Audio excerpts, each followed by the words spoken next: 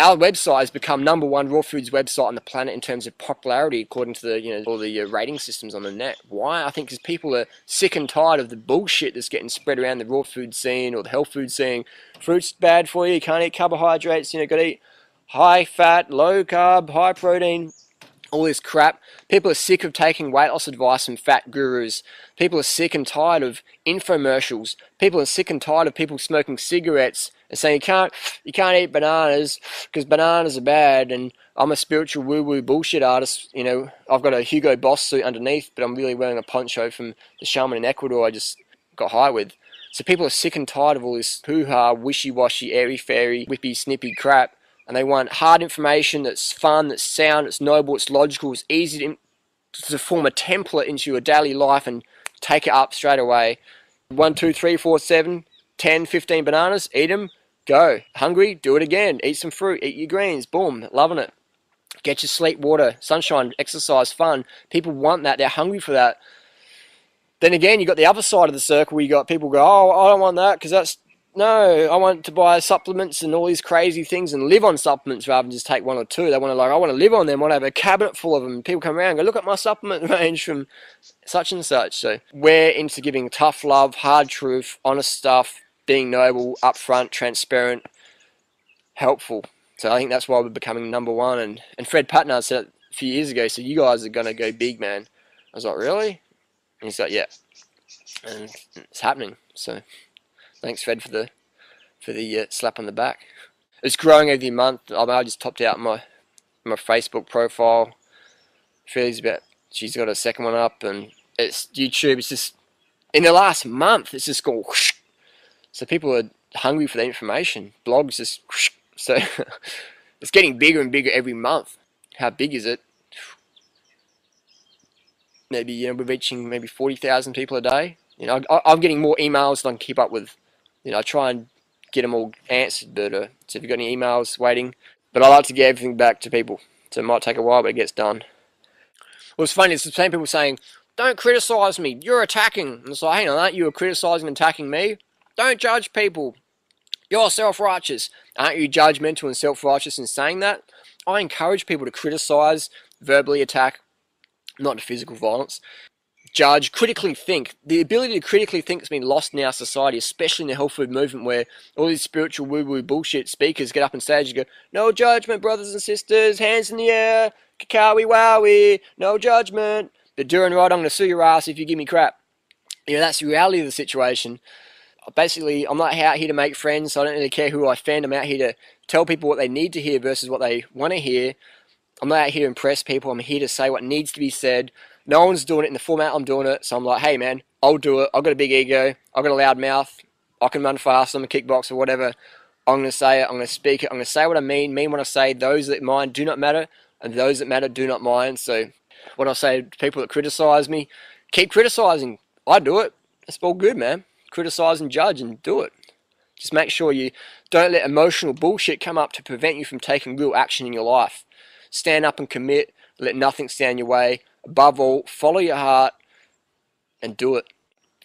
Jealousy, hatred. I know people who like to literally just shoot me. You know what I mean? I was saying something the other day. You'd shoot me if you could, wouldn't you? It's like, I know people want to kill me. It's why? Because I think we're being a voice for what people don't want to hear. We're being a voice for the voiceless, our animal friends, the planet. We're being a voice, and people hate that because people go, oh, you can't do that vegan thing, you can't do that raw thing because I tried and I couldn't do it and I'm disciplined. And people are hating that we're doing it. Why? Because we're not starving ourselves, you know what I mean? We don't believe in breatharianism. Breatharianism is a load of crap. You see all the raw food gurus who fall off the wagon, the raw wagon or the vegan wagon, and so that's all fanaticism. They still believe in breatharians, man. Eating bananas isn't fanaticism, man. Breatharianism is. I like to see an objection as a request for more information. So when someone objects, I'm like, here, more info. You might not want it, but you're going to get it from the DR. Well, currently I've got 2 lawsuits against me. I've got one in the mail from David Wolf and Victoria Skovinskas from the state of Hawaii. So I've got California law and Hawaii law. I should do a doco, Hawaii 5-0 or something like that. Or California, San Diego. And why am I vocal? Because these gurus were my gurus back in the day. And when I got to raw foods, I was like, yeah, wow, this is pretty cool, you know, all airy-fairy. These dudes are hucksters, man. And I'm lifting up these ponchos and spiritual guru Dungeons and Dragons fantasy catalog warehouse outfits. I'm lifting those up and go, hey, look, these guys are wearing Hugo Boss business suits underneath.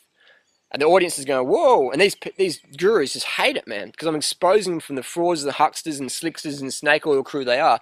And if these people were really the kind, gentle, considerate, you know, people that they claim to be, they'd be go, hey, Durianrider, that's really cool. You're doing great on fruit and vegan. And wow, that's really cool. How are you doing that?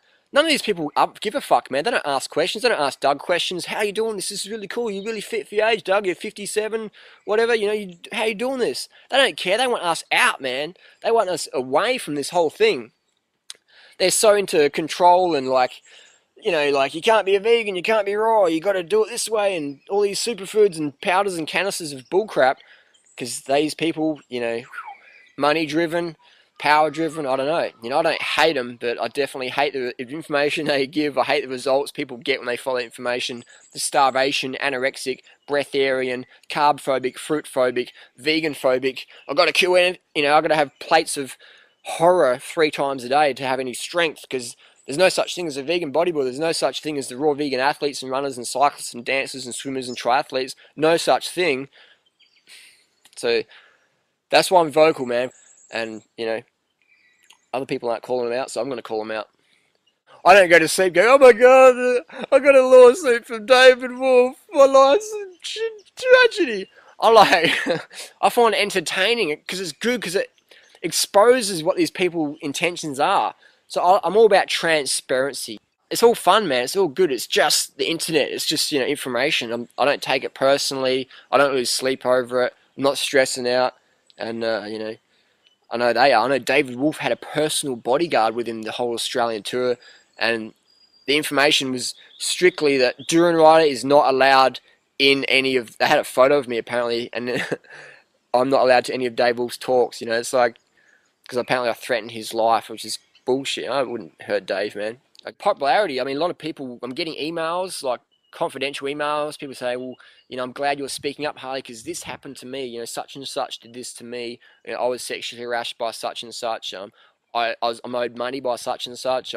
Got bad advice from such and such. I lost my teeth following such and such advice. I'm fat because I'm such and such advice. I've got a drug addiction now. You know, I'm back on drugs, or, you know, things like that.